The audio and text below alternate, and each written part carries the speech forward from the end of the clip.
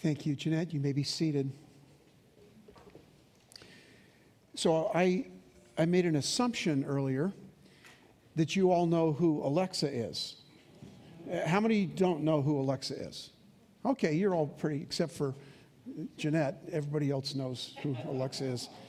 Yeah, we just got that. Alexa, by the way, is the Google version of Siri with Apple. And so there's this woman that lives in our house now that is listening to everything we say, and it's kind of weird and kind of creepy. Yesterday, I was studying out in the screen room. Sherry was in the kitchen cooking, and I kept hearing her say, Alexa, put on Chris Tomlin. Alexa, Lauren Daigle. Alexa, 60s rock and roll. And Alexa was apparently not paying attention because Sherry kept scolding her. You know, she's just not doing what she's supposed to be doing. So that's technology. Usually I'm 6 years behind technology, so that's kind of weird that I knew that. So it's good to see you all this morning. And today we're continuing our series of studies in Colossians. Jesus plus nothing equals everything. And today the title of the message is Only Shadows. So there's a story of a nomad who was wandering through the Arabian desert. And that night, after a long, hot day on his camel, he pitched his tent and he lit a candle, feeling very, very hungry. He reached into his bag and pulled out a date. He opened up the date and it was literally filled with worms. Tossed it aside. Grabbed another date, opened it up, same thing, wormy. Tossed it aside. A third date he picked up, opened it up, again it was filled with worms, and he tossed it aside. And so finally he wondered, still feeling very hungry, what am I to do? So he came up with a plan. Whereupon he blew out the candle and ate the fourth date. Hiding from reality doesn't change reality. Truth does not vanish when it turns dark, but persists in spite of darkness. We can't hide from reality in the shadows or in the darkness. Former Vice President Walter Mondale described Washington, D.C., which is the political capital of the world and surrounded by poverty and violence. He described it this way: 67 square miles surrounded by reality. Now, we all saw that in the last couple of weeks. I mean, usually Washington, D.C. is like this shiny new nickel, right? It's all buffed and polished and it looks great and it's fantastic. But when those rioting took place in the Capitol, we realized that it's reality. Everything's not bright and shiny and clear and new, but there's reality all around us. Now, reality is something we have to face. Sometimes it's good and sometimes it's bad. Now, the Apostle Paul was writing this letter to the church at Colossae, and he was concerned, probably from what he heard from his friend Epaphras, that this group of baby Christians were drifting into the shadows rather than living in the light. I think we'd all agree that sometimes the shadows fool us into thinking they're reality. So I found this beautiful little YouTube of a little 2-year-old girl. And I asked Charlie if we could throw it up this morning, but it was too late, so we couldn't do that. But you can look it up on YouTube. Just put a little girl afraid of her shadow. And it shows this little toddler, and she's walking around. She notices her shadow. And so she starts running and crying. And then she stops, and the shadow's right in front of her. And she falls back. And she's totally scared of the shadow. How many times do we find ourselves like that? We're afraid of the shadows, the whispers, that this is the real thing when it's really not. We're afraid of the bad guy or the fresh date, but it's just not a reality. So what was the shadow, this image that kept the Colossians from reality? Well, if you have your Bibles or your phones, whatever you use, your tablets, turn to Colossians chapter 2, and we're going to be looking at 4 verses there, Colossians 2, 16 through 19. And here, Paul describes what the shadows are and what the reality is. This is the word of God for the people of God at Grace Community Church. Colossians 2, 16 through 19 in the New Living Translation. So don't let anyone condemn you for what you eat or drink, or for not celebrating certain holy days or new moon ceremonies on Sabbaths. For these rules are only shadows of the reality yet to come. And Christ himself is that reality.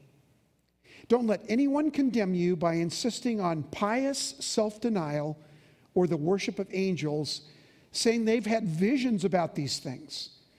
Their sinful minds have made them proud, and they are not connected to Christ, the head of the body. For he holds the whole body together with its joints and ligaments, and it grows as God nourishes. Now, the Colossian church had been infiltrated by other isms, Gnosticism, philosophies, and religions. And all of them said the same thing. Jesus is not enough. There's got to be more. They believed that Jesus plus something equals everything. Jesus plus astrology. Jesus plus the worship of angels. Or asceticism. Asceticism is the adherence to a strict set of behaviors or a code of conduct. All of these things were Jesus plus something. They wanted to put God in a box. They wanted to contain him. They wanted to say, okay, if we do these 10 things, these 20 things, and if we don't do these things, we're going to be okay with this God in a box. Jesus plus rules and regulation, neat and tidy, all set, good to go. Paul says you're worshiping a shadow. It's not the real thing. You're worshiping a what instead of a who. You're worshiping a thing instead of the reality of Jesus. You see, the thing about making your religion a thing is you end up worshiping that thing. You end up focusing on what you do or you don't do, and you miss out on God. So there was these children, and all of a sudden they started talking about their churches and the denominations to which they belonged. And so one little boy said, well, I'm a Methodist. I go to a Methodist church. And another boy said, well, I'm a Southern Baptist. I go to a Southern Baptist church. And another said, well, I go to a covenant church. I'm a covenanter. And they looked at the fourth child and they said, well, what abomination do you belong to? Sometimes we forget that denominations basically are Jesus plus something, right? Jesus plus baptism. Baptism the right way, by immersion, by pouring, by touching. Baptism the right way. Jesus plus speaking in tongues. Jesus plus some kind of communion, whether the wine and the bread are really Jesus' body and blood or they're not. They're some kind of a political viewpoint. There's Jesus plus something. And Paul's great theme of freedom in Christ was getting lost in the religion of the day. Galatians 5:1 says it this way. It is for, and listen to this, please, it is for freedom that Christ has set you free. Stand firm then, and do not let yourselves be burdened again by the yoke of slavery. Jesus is enough. You don't have to add anything to him. Now that is the Magna Carta of Christian liberty, Galatians 5:1. So what Paul is saying is that this shadow is a false religion. It's legalism. It's works righteousness. It's performanceism. It's not real, he says. It's a thing. It's a shadow. And that shadow often keeps us from the real thing. Anyone can believe the right things for a short period of time. Anyone can behave properly for a short period of time. But Paul says that's only a shadow. That's only a shadow. The reality is Jesus Christ, his grace and his salvation. Now, this has been an age-old heresy I don't need God. I can do it myself. If I just try harder, if I'm just a little bit more religious, if I'm circumcised, if I worship angels, if I speak in tongues, if I read the Bible over an hour a day, if I do all of it, then I will be okay. In other words, we have really set ourselves up when we have this system of asceticism, this system of this is what I need to do to please God. We're setting ourselves up as God, really. So take a look at this cartoon. I love this cartoon. What it says there is the primary reason that cats will never develop a system of organized religion. Too many human beings are just like this. Well, I don't need you to tell me what I should do. Well, I don't need God telling me how I should live. I already know how I should live. I mean, this is an age of complete independence where we believe, in fact, that's what the millennials really believe this, that no matter what you believe, it's okay as long as you believe something, right? Jesus is not enough. There's got to be something more. There's got to be a higher power. There's got to be a greater thing. There's got to be nothing. There's got to be something. But the Bible tells us, and our text tells us that Jesus is enough. He's sufficient, he's preeminent, he's supreme. You need not add anything else. And for all the years that are recorded in the scriptures, people have been trying to prove themselves to God. Genesis chapter 11, the Tower of Babel, you know that story. So these people started building this tower for two reasons. One reason, to show how great they are. It's like the Sears Tower of 6000 BC, right? It's just, they're going to build this tower to people will see how great we are. And the other reason is we think we can just get closer to God. The higher we go, the closer we get to God. And so you're climbing, and you're trying and putting in effort, trying to get to God. That is always religion. Religion is always about trying to reach God. Christianity is always about God reaching down to man. It's a completely different thing. It's a shadow versus the reality of Jesus. Lewis Johnson, former professor, Dallas Seminary, said it this way. One of the most serious problems facing the Orthodox Christian church today is the problem of legalism. One of the most serious problems facing the church in Paul's day was legalism. In every age, it is the same. Legalism wrenches the joy of the Lord from the Christian believer. Nothing is left but cramped, somber, dull, and listless profession. The Christian under the law is a miserable shadow of the real thing. So I grew up in a church, a small community church. It wasn't a denominational church, but the pastor was. The pastor was Nazarene, and which is a very fine denomination. But in those days, the 60s, it was really legalistic. Just like this little church was really legalistic. I remember Pastor Woodhouse. He's gone to be with the Lord now. I remember him preaching always against something. Instead of preaching about Jesus and the grace that he provides and the forgiveness he provides, he was always preaching against something. You know, I don't smoke and I don't chew and I don't go with girls who do. He was preaching against smoking and dancing and card playing, all the things that I wanted to do as a 15-year-old, right? And the thing that was his favorite thing was preaching against drinking. Now, back in the 60s, you'll remember, some of you, drinking was not a pretty common thing in most evangelical homes. It is today, but it wasn't back then. And he would just wail away at preaching against drinking. And I remember one time he talked about that when Jesus turned water into wine, it wasn't really wine, it was like grape juice, which is ridiculous to think about that. Otherwise, he would have said Jesus turned water into grape juice, right? And I remember after one sermon, I was 15 years old, I said, Pastor Woodhouse, this just doesn't make any sense to me. And my parents didn't drink, and I wasn't really, I tried drinking beer and I didn't like it, but I didn't think much about it. But I said, it just doesn't make any sense that you're always preaching against this. And he said, well, when Jesus turned water into wine, it was really grape juice. I said, really? I just don't see that anywhere. He said, well, listen, Duane, just because Jesus did it doesn't mean that you need to do it. You know, two wrongs don't make a right. What kind of a weird theology is that, you know? In other words, he was trying to form his view and put it into Scripture. That's what a legalist always does. Legalism is an attitude, a mentality based on performance and pride. It is an obsessive conformity to an artificial standard for the purpose of exalting oneself, the Tower of Babel. Dan Taylor, when I was at Roseville Covenant Church in Minnesota, we were real close to Bethel Seminary. And Dan Taylor, he and I played basketball together. He's one of the professors. He was just a great, great guy. Has written some really neat books. But here's something he said, Dan Taylor.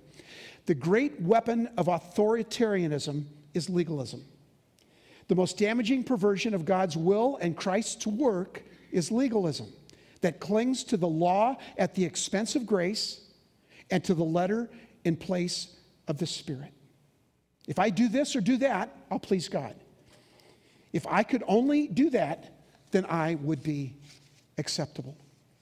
So, my grandfather, my paternal grandfather, Grandpa Cross, wonderful guy, loved the Lord, raised in a Southern Baptist church down south when he was growing up. You know, when you're raised in a Southern Baptist church down south, after church, you know, all the guys would immediately go outside and start smoking, right? Because most of them, you know, were, they were into that. And this was back in the 60s, 50s, and 60s.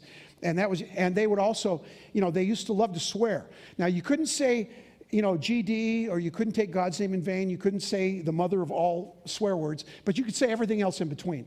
And so after church, that's what they go and they would do. But my grandfather, when he believed something, he believed it with all his heart. And his main thing was the Sabbath. Keep the Sabbath holy. Now, I didn't like that because I wanted to watch football on Sabbath. But he defined it as you can't do any work, you can't do anything and go to church and just think about God. And he totally misunderstood the commandment. But I remember this one time, he had his pastor and wife come over to their house after church. We used to have Sunday night service that would go till like 7, 8 o'clock.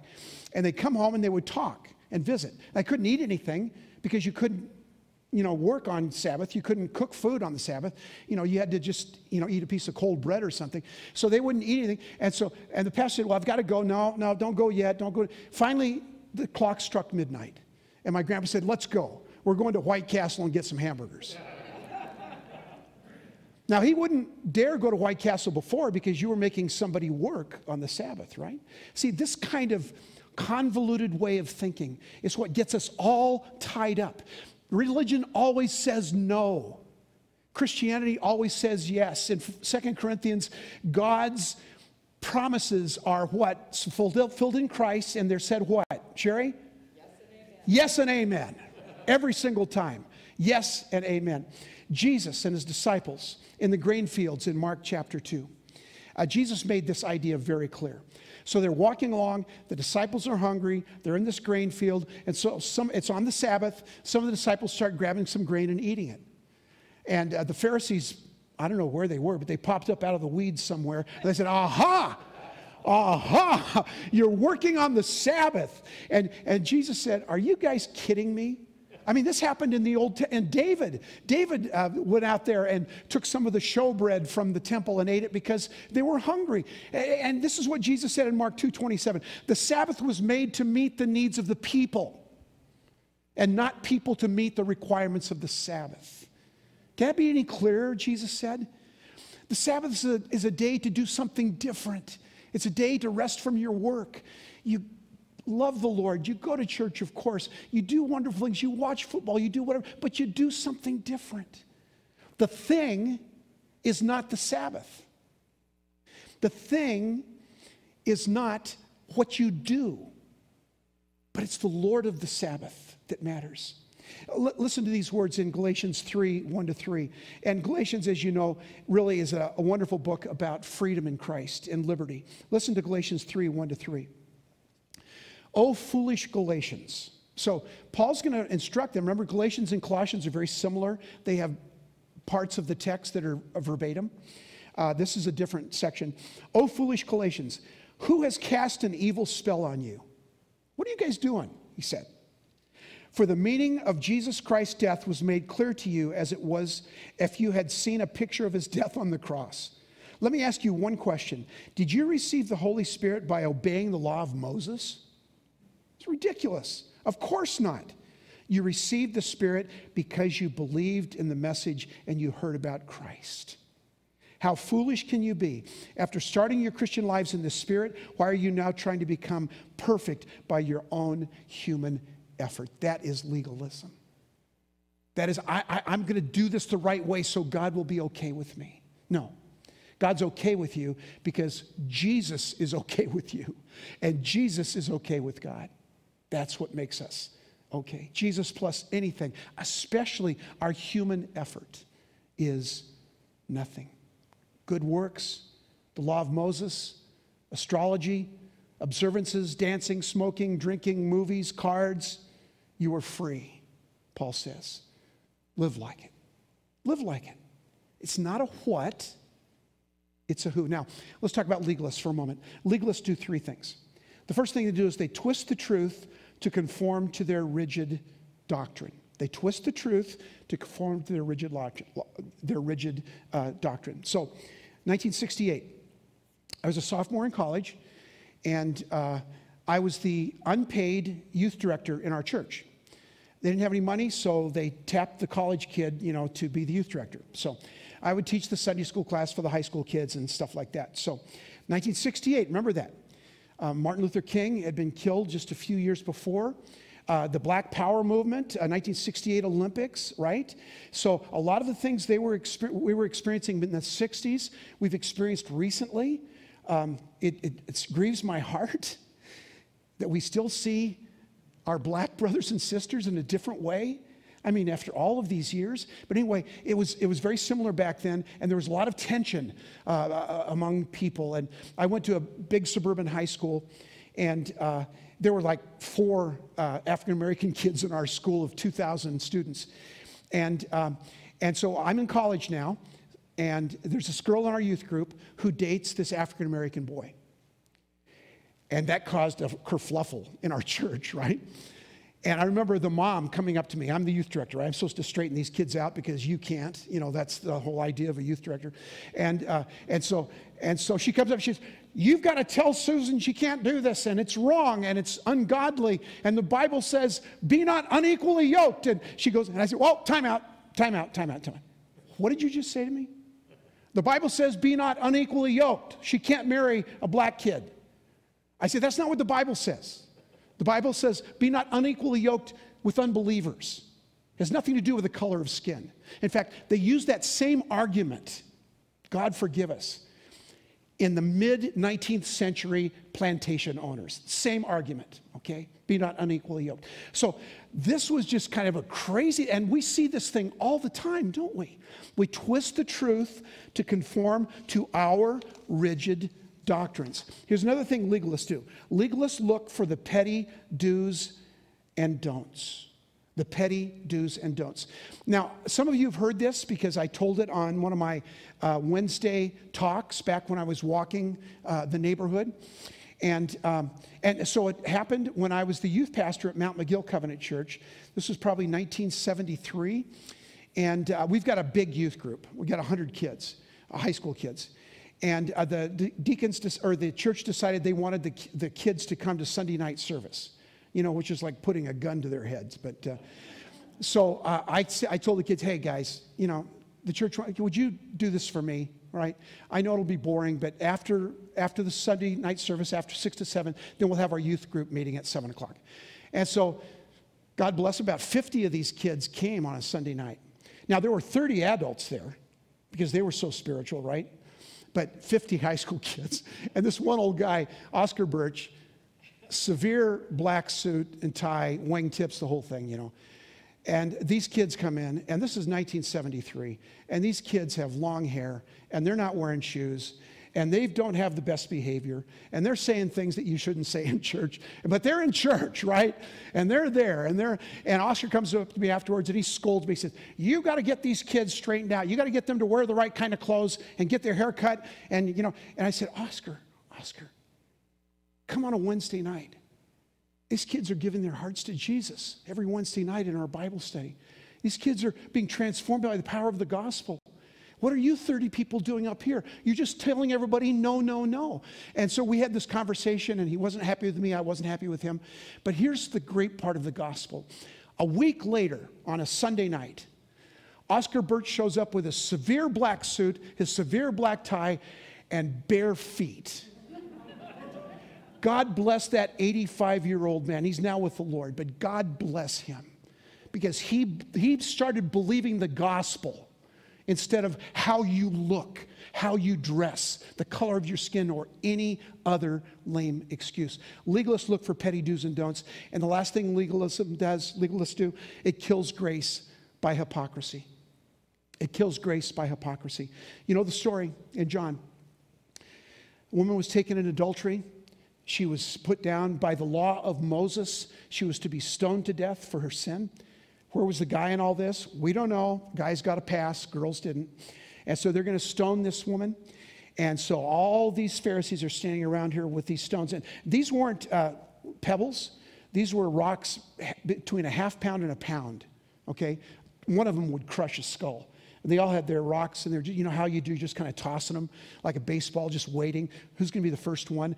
And Jesus comes into this group, and he says, hey, what's going on here? They say, well, this woman was taken adultery. According to the Mosaic law, we're going to kill her. We're going to throw stones at her. Jesus said, well, that's what the law of Moses says. How about this? The one who's going to cast the first stone is the one who doesn't have any sin. All the Pharisees kind of took a step back, like who's going to go first? See, Jesus saw into their hearts and saw the hypocritical nature. They wanted to crush this woman, but they had their own secret sins. Beware of the one who yells the loudest about your behavior. Beware of the one who is the most vocal about your bad behavior, or especially about the bad behavior of non-Christians. It's none of our business about the bad behavior of non-Christians, right? Beware of the hypocrite. He who was without sin cast the first stone. Legalism, performancism, shadows of the real thing. The real thing is Jesus and his amazing grace. Don't worship the what. Worship the who. And that word grace, we've talked about this many times. That word grace means to bend, to stoop. It means condescending favor. It means unmerited blessing. Love that goes upward is worship. We've experienced that today.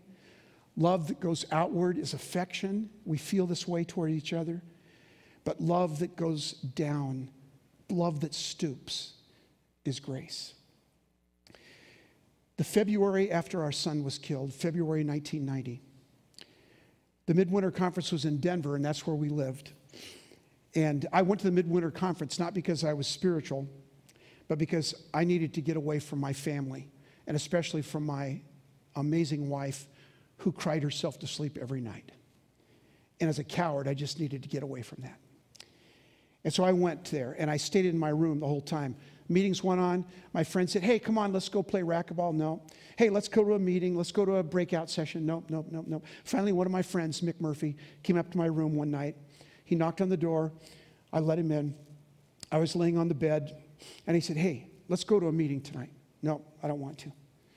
And then Mick said something I'll never forget. He said, listen, I have prayed for you 100,000 times. But right now I just need to pray over you. And he literally pulled me off of the bed onto my knees, put his hands on my head, and prayed for me.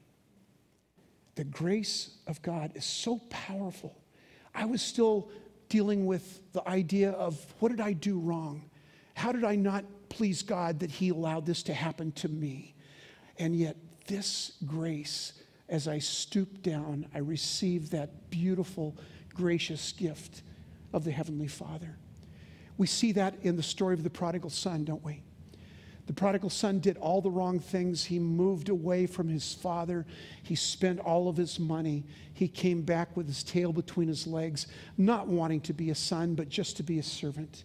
And the father, the Bible says, saw him and came running out to greet him, embraced him. The text says literally, he couldn't stop kissing his head. He put a robe on him, a ring on him. He killed the fatted calf. He had a party for him. And all of that because of his bad behavior? No. Because he was a son, because he was this father's child. And that grace was so, it's a beautiful picture of our Heavenly Father. But here's another picture in that same scenario. The eldest son, The eldest son said, Dad, it's not fair.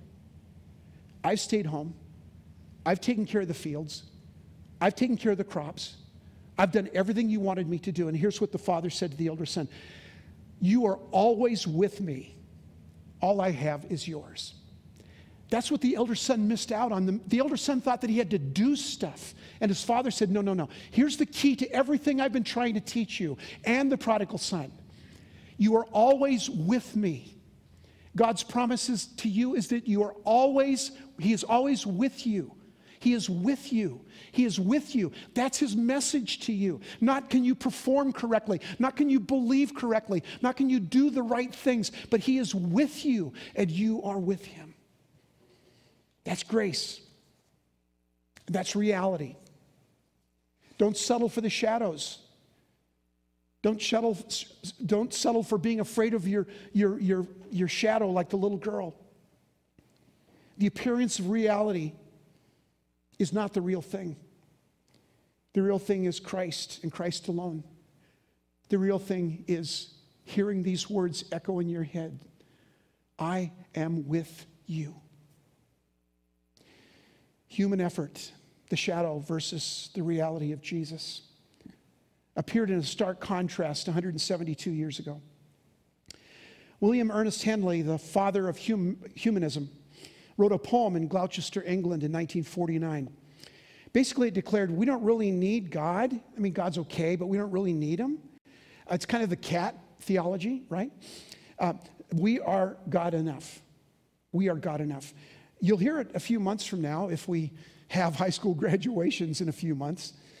But it's titled something you've heard before, Invictus.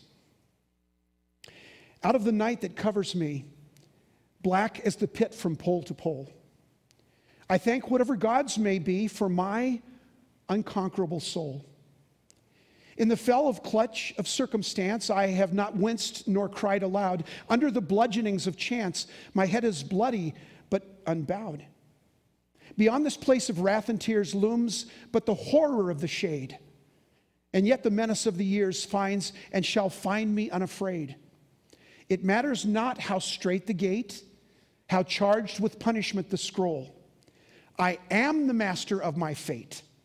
I am the captain of my soul. In other words, Jesus is not enough. You're enough. I wonder if your Jesus is big enough. The following year, a Christian author, a woman by the name of Dorothy Day, wrote a response entitled, My Captain. This is what she wrote.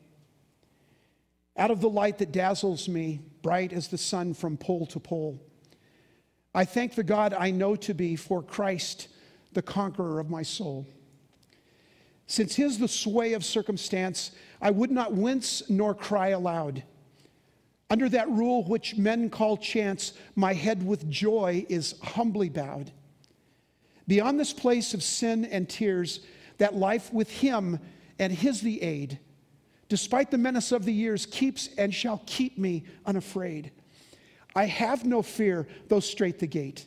He cleared from punishment the scroll. Christ is the master of my fate. Christ is the captain of my soul. Jesus is enough. Would you bow your heads with me, please? Father, we can so easily and so quickly determine our worth by how we behave, or even by how well we believe.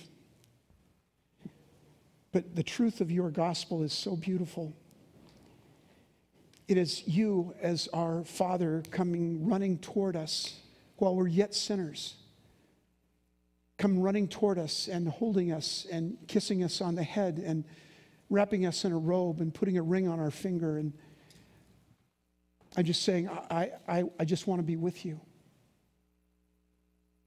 That's the grace of the Lord Jesus Christ.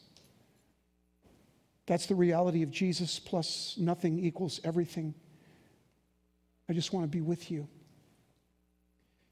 And Father, this morning as we receive this word, I pray that this word would echo in our hearts, in our heads, in our minds, in our souls. That you are with me. You are with me. no matter what the circumstances, no matter what the difficulties, no matter what the sin. As your child, as a child of the King, you are with me. Thank you, Father, for this truth.